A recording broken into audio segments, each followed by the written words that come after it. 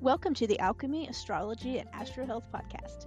I'm Maya Ratla, medical astrologist, astroherbalist, and green witch. I was diagnosed with endometriosis at 19, and I was told I would never have children. I healed my body through the power of herbs, alternative health practitioners, energy healing, and more. At 28, I had the baby they said I would never have, without any interventions. I refused to believe that my body was not able to heal itself. Along this journey, I stumbled across medical astrology, and it resonated with me so much. I started down the path to learning this unique system that had been used for thousands of years in the medical community. I now help other women heal their bodies using their cosmic blueprint, the unique blueprint that every person has embedded in their DNA from the stars. This system helps me see what's going on in your body on a cosmic level and exactly how to help you give your body what it needs to heal itself.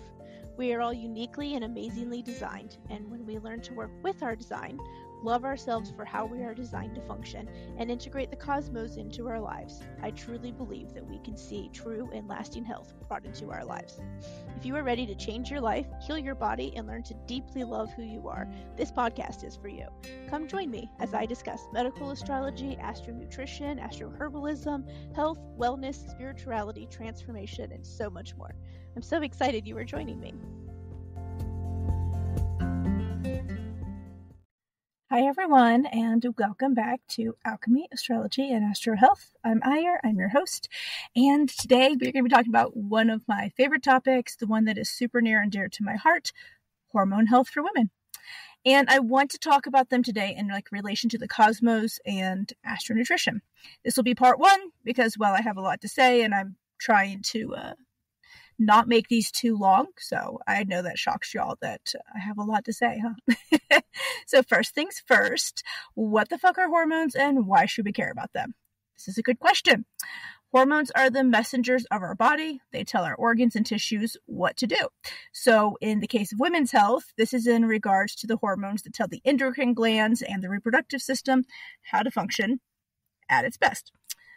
The hormones I want to briefly touch on today that are super important for women's health, women's reproductive health, and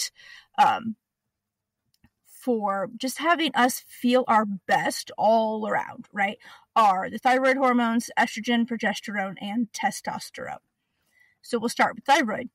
The thyroid is ruled by Taurus and subsequently Venus, right, which is the ruler of Taurus. The thyroid is responsible for regulating our blood pressure, our body temperature, our metabolism, our energy levels, and a few more things. The main hormones are T3 and T4, which are also known as some other crazy long names that I just won't get into, but just know those are the main ones that we typically look at. There's also a few others that you can look at with this, but the main ones are those, so we're just going to talk about those today. Those are the ones that make us feel like we have energy. Our brain is functioning properly. The brain fog is gone. Our executive function is functioning, right?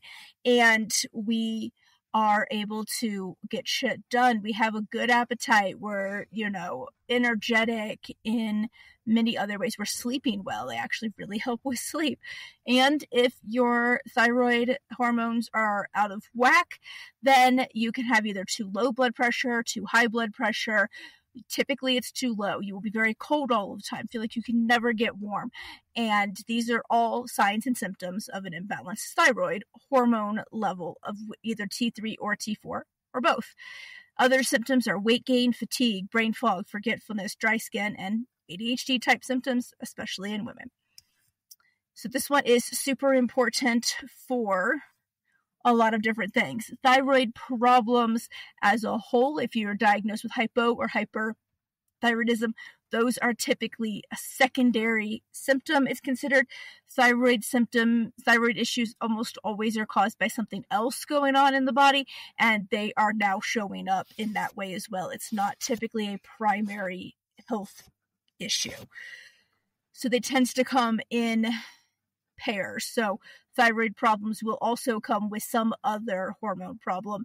Typically PCOS, endometriosis are the top ones for women that it'll also show up with.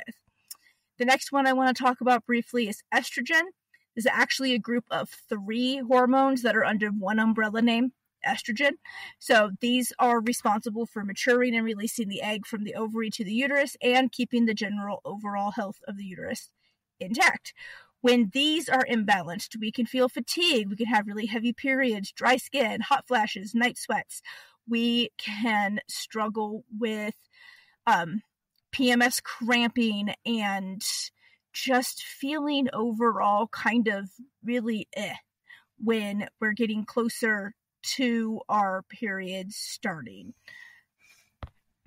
And these can be either too high or too low. Progesterone and estrogen have an inverse relationship. So when one goes up, the other goes down, and vice versa. And so that's what you want, but you don't want it to be too drastic of a difference where one is super, super high, the other one's super, super low, right? There needs to be a nice balance. And so when they are imbalanced, this is when we get those period symptoms and cramps and infertility issues that are pushed off many times as something else when we go to see the doctor, which is unfair completely. So this is why it's so important to learn how these work, what's going on with them, how to figure out which one is the problem, and then figure out how to solve it, right? Next up then is progesterone. Progesterone is responsible for thickening the lining of the uterus, also known as the endometrium, in preparation for an embryo implanting. When one does not implant, this is when your period occurs, right? As it sheds the lining that is not needed at that moment, right? Because there's no embryo to implant. If an embryo does implant, progesterone levels will soar to maintain the pregnancy. And this causes a severe drop in estrogen levels, which explains why one is so exhausted, tired, absolutely fatigued, a little bit cranky during your first trimester, because progesterone and estrogen are really imbalanced in the first trimester, especially of pregnancy. And if progesterone is too high, it can actually cause a lot of morning sickness and nausea and vomiting as well, which is why so many struggle with that in their first trimester. Signs and symptoms of imbalanced progesterone are too heavy of periods or too light of periods, lots of clots, painful periods, cravings, cramps, irritability, fertility issues, typically the inability to get pregnant when one wants to, weight gain, and mood swings. And last but not least, testosterone. Yes, women have testosterone. We obviously don't have it in as high as quantities as biological men, but it is there and it is necessary. Testosterone works with estrogen to grow our reproductive tissues, so the uterus lining, the ovaries, the eggs, things like that. And it helps promote bone density, which we all know we need, which is why in menopause we see a lot of bones are breaking super easily because estrogen levels drop, and then in turn so do testosterone levels. And this is what promotes, in many women, strong, healthy bones. There's a bunch of other stuff behind that as well that goes on at that time. That is not for this podcast. So that is just one of the reasons why that happens.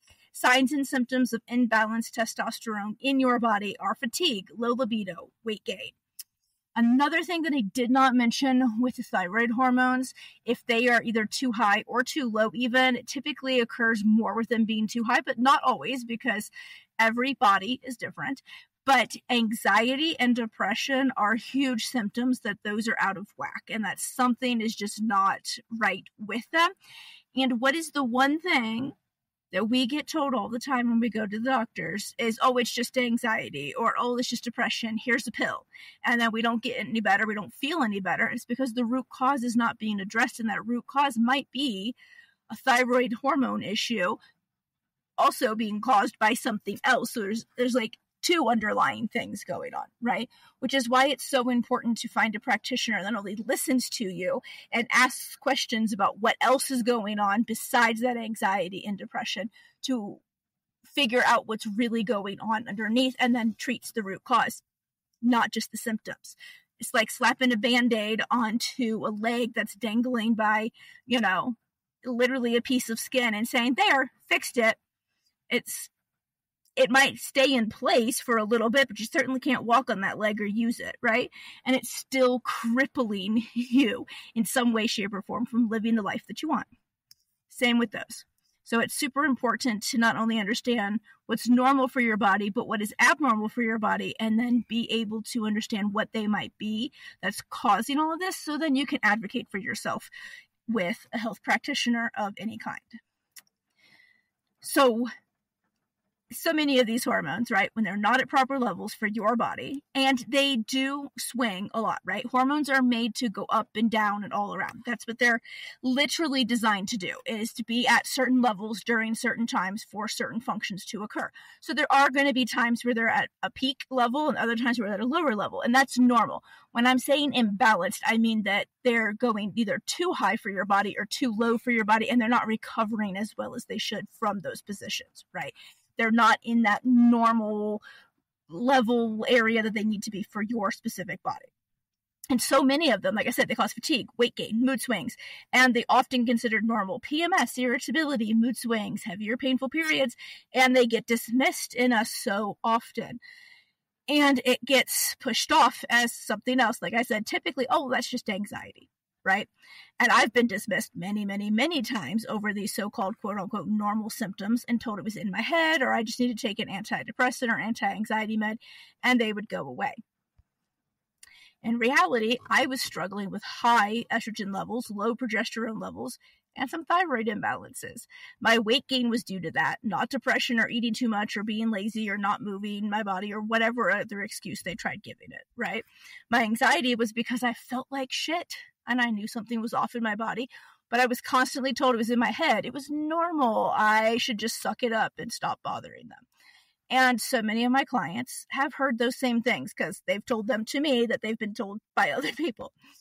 And so to restore balance to these hormones, right, which is what we really want to be able to do, to bring them back to where the levels are normal for your body, you need to understand your cosmic blueprint and then what is the root cause for those hormones being imbalanced. So in my case, my Saturn and Scorpio conjunct my moon and my sun was the main cause for me.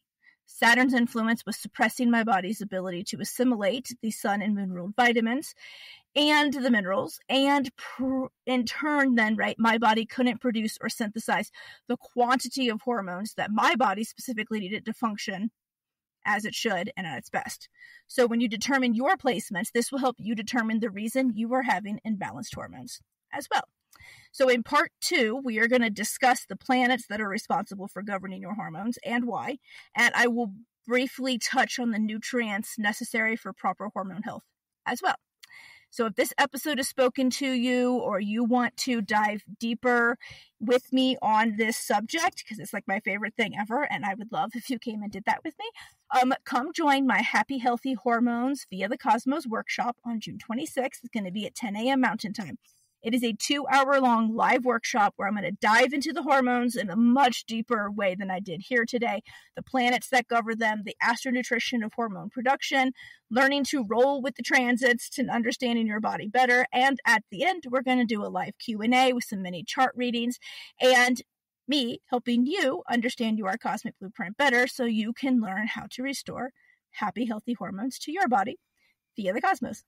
This workshop will be recorded for those who cannot make it live, so come join me. Even if you can't join live, sign up for it anyways. Purchase your ticket today because it's only $20, and it's limited to the first 100 people because I don't want this to be a super overcrowded class. I want this to be a workshop that everybody can join in on. We feel comfortable asking questions out loud and being able to interact, and I have the space and capacity energetically to help every single person that comes. So it's going to be 100 people at the max, $20 for a ticket. So sign up at the link in the show notes to purchase your ticket. Come to the class. You will get a replay if you cannot make it live. Even if you can make it live, you'll still get the replay. If you do not come this time, I will be putting it up for sale later, but it's going to jump. The price is going to start at $50 and it may go up from there. So you're saving yourself $30 to come to the live class with me and get all your questions answered in real time, which I find for myself is always super useful and better than having to go do it on my own and then reach out for questions. But, everybody's different, so whatever works for you. So come join me, June 26th, 10 a.m. Mountain Time, $20 a ticket, link in the show notes. And stay tuned next week for part 2 on the planets and AstroNutrition of happy, healthy hormones via the cosmos. So until next time, love and light.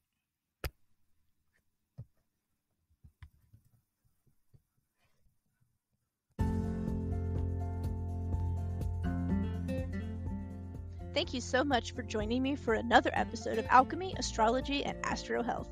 I hope you enjoyed today's episode as much as I enjoyed making it. You can find all relevant links to today's show in the show notes below. If you loved the show today, please subscribe, follow, and leave me a review. I love to hear your thoughts, and it helps me know what is a hit and to make more of that content, especially for you.